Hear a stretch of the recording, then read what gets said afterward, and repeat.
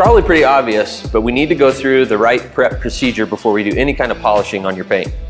That involves something as simple as a wash, but there may be some other things that you might not think of. We need to go through things like mechanical decontamination with a clay bar, a clay towel, a clay mitt, or some sort of clay alternative.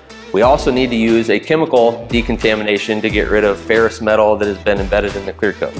Sometimes there's a debate also on another step to this prep process, which is some sort of wax and grease remover to remove any kind of unknown wax, sealant, or maybe even a ceramic coating that's already on your paint. If there's some of this material present on your paint, one of the biggest negative effects is that it can very quickly clog your polishing pads during the polishing process. If you don't have a ready-to-use wax and grease remover, you can also make your own at home by using isopropyl alcohol. If you do this, you want to dilute it to somewhere between a 30 to 50% total dilution rate.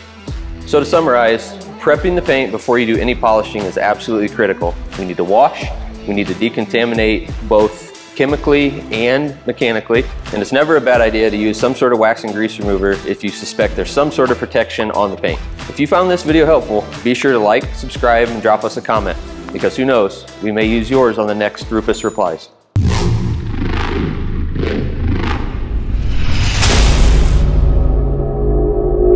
Always remember, prior proper prep prevents poor polishing performance. Perfect.